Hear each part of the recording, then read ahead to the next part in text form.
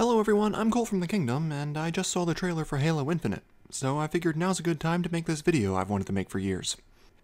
The original trilogy is legendary. There's nothing I can say on that hasn't already been said. I mostly liked Halo Reach except for some gameplay stuff, particularly in the multiplayer. Halo 3 ODST I really liked, but I can understand why a lot of people didn't.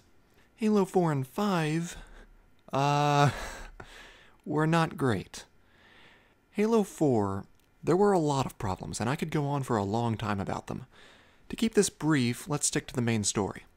It was too short. The didact didn't get enough screen time. I think he should have been the main villain for the new trilogy, not just one game. The story was... Here's how it felt to me.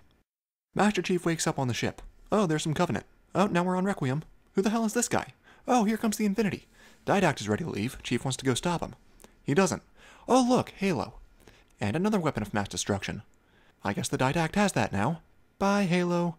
Hey, we're back at Earth. Bye-bye, Mr. Bad Guy. Oh, and we talked to the librarian at some point. And Cortana's dying now. Now, I probably would have done the whole thing differently, but let's not go into that here. And I won't claim it was all bad. The Didact had a good design except for the pauldron on his armor. Get rid of that and he would have looked much cooler. And that scene where Chief is arguing with Captain Del Rio, that was awesome. I am ordering you to surrender that AI! No, sir. And Lasky was great too. They tried to throw in some deep questions about Master Chief's humanity, but they didn't spend nearly enough time on it. That, along with the Didact, should have been stretched out across the new trilogy. Halo 5... I adored the trailers, where it's flip-flopped with two sides of the story, and then the game was nothing like that.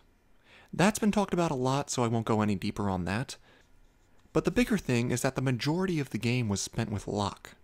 And nobody wanted to play as Locke. If done well, a story from two perspectives can be great. I liked that about Halo 2.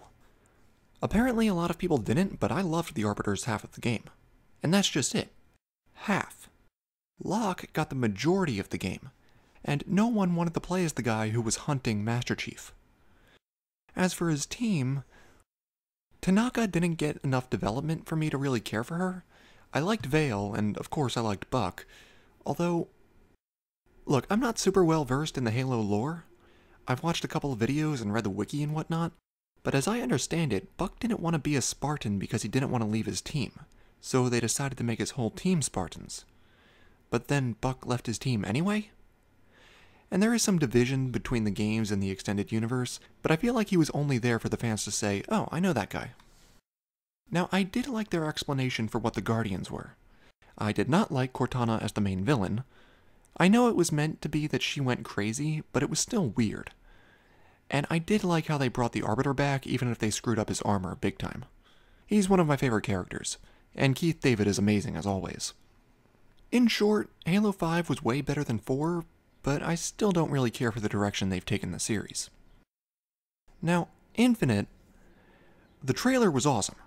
It looks much more like the original trilogy than the previous two installments. I did not expect to be excited for it, but now I kind of am. Although I felt the same way about 5, so yeah. I just hope they've learned from their past mistakes, and I am willing to give them that chance. So I guess that's where I'll wrap this up. What do you think about the Infinite trailer? What are your opinions on the previous two installments? Be sure to leave your thoughts in the comments section. I'll see you later.